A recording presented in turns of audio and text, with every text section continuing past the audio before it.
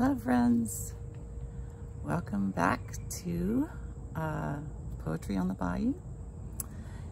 I'm Margaret Simon, and today I'm going to read to you a poem that I had published in an anthology. An anthology is a collection of poems that someone has put together, and this one has been compiled by Michelle Heindenrich Barnes. It's called The Best of Today's Little Ditty. And Michelle has a really great website that you can go to that has lots of things about poetry, reading poetry, writing poetry. Every month she has a different challenge for us to write to.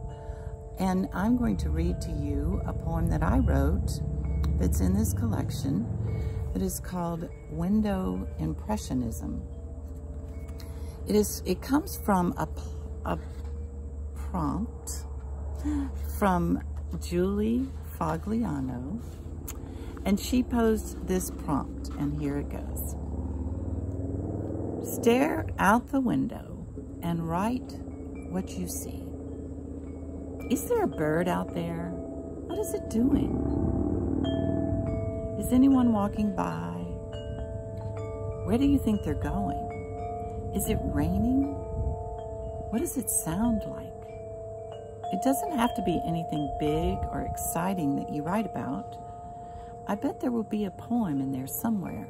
See if you can find it. Today, I think I would have to write about the wind chimes that are ringing behind me. This is called Window Impressionism, and it takes place in May, but we could also say it takes place in March because many of the same things are happening today in spring. Outside my window, May distills the wind. Cypress arms open green, green, green. Clover lawn sparkles of stardust. Red canna reaches for sky like a helium balloon. Chickadee-dee-dee dances branch to branch. On the balance beam, squirrel nibbles from his tiny hands. Outside my window, May plays along. So what is going on outside your window today? What could you write about? You can write it just like that, with a collection, a list of things that you see, things you hear, things that you smell. Use all of your senses. Thanks for joining me today. Happy writing.